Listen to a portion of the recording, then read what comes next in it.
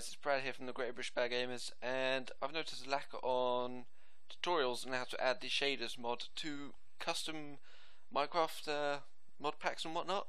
So this tutorial, I'm going to do it to B team, but this is pretty much global for any of the mod packs that you see out there at the moment, and it's actually really quite easy. So what I'm going to do is I'm going to go through this as quick as I can because it doesn't really need fleshing out a bit. So at the moment on Attack of the B team, you don't need anything. Fresh install would probably be the best, but I'm going to run that and get that to open in the background. While I'm doing that, I'm on the shaders mod v2.3.12 updated by Caryonics, which I'll put a link in the description. And basically, when you load up Attack of the B team at the moment, it's based off Minecraft 1.6.4 rather than 1.7.5, which is the latest one out there at the moment. So what you want to do is you want to come over to here, go to the shaders mod thread, scroll down, and you want to do for Minecraft 1.6.4 and click download. Now I've already done that, so I'm not going to be downloading this. It says it requires Forge or FML. Most mod packs have that pre-built, so this has got my Minecraft Forge, and you'll get that with all the other mod packs because they need those as a core to make the pack of mods.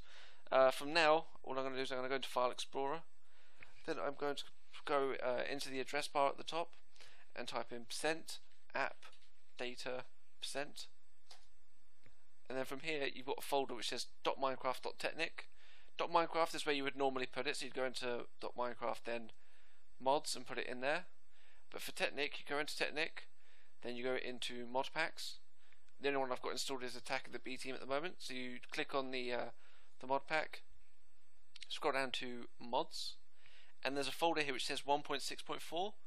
You don't want to chuck your mod into this bit, the root, because that will just mess it around. So you want to go into 1.6.4 and then just chuck it in here. So here I've got the shaders mod core version 2.2.2 Minecraft 1.6.4, and I've just chucked that in here. Now the name doesn't really matter, so I can just I can't rename it because I've got Minecraft open, but that's number one because I had duplicate copies.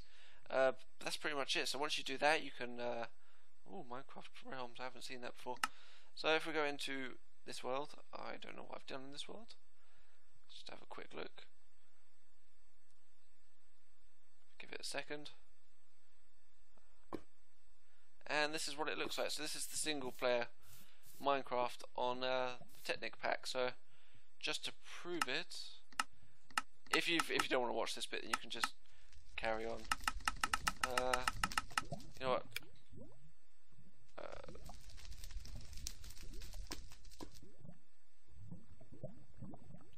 I don't even need to there.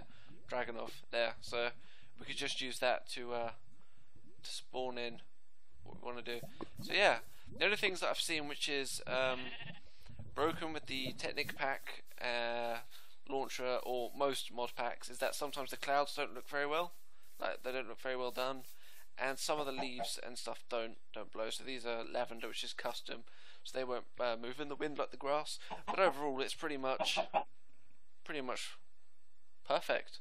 So hope that was easy. If you have any problems or need any help with it, just drop me a message in the comments. Don't forget to subscribe. If you subscribe, you can watch our B Team series, which is growing quite popular at the moment. We have started live streaming now. It's 5:30 GMT.